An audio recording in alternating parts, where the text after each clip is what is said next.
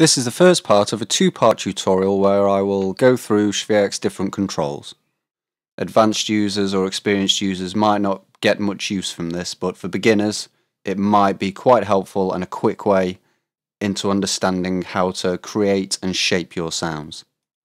For this first tutorial we'll concentrate mainly on the oscillators, the mixer and the filter. Oscillators 1 and 2 are identical, so we'll concentrate on 1 for now.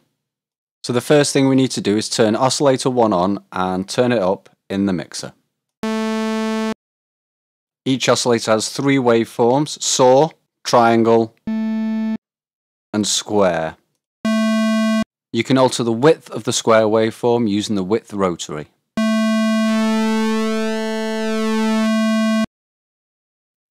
Next along we have the pitch section where we can change the octave range,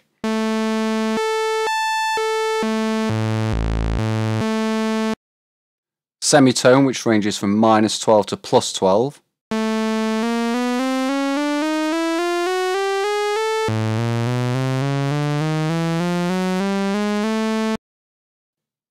and the fine tune rotary that detunes the oscillator.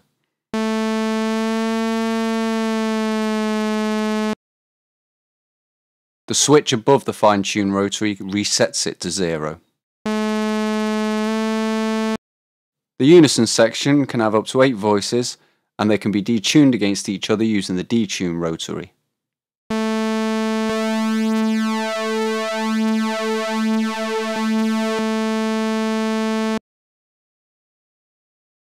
The last thing to note about oscillator 1 and 2 is the sync button. This allows you to sync the waveform from oscillator 2 to the waveform from oscillator 1. So if we activate oscillator 2 and turn it up in the mixer, and then we activate the sync button and change the pitch of oscillator 2,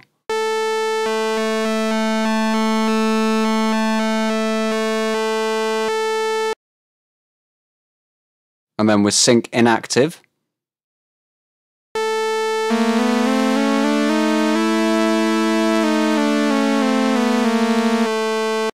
Swierk also has 2 more sound generators. It has a sub-oscillator that consists of a simple sine waveform and an octave range rotary.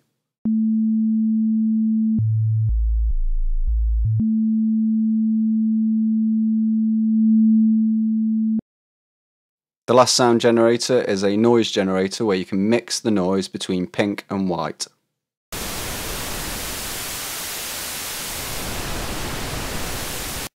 The next thing to look at is the mixer section, which we've looked at briefly, setting the levels for the oscillators. But for each sound generator it also includes a pan rotary.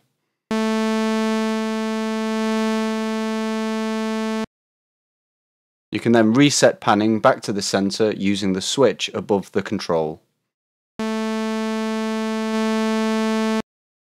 The last thing to look at is a low pass filter, which simply features a cut-off rotary and resonance control.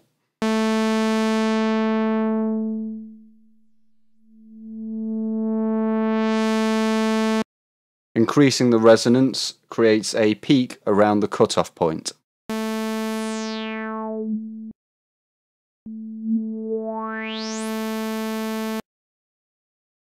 And that's it for the first part of this tutorial. In the next one we'll have a look at the modulation matrix and the different modulation sources and destinations.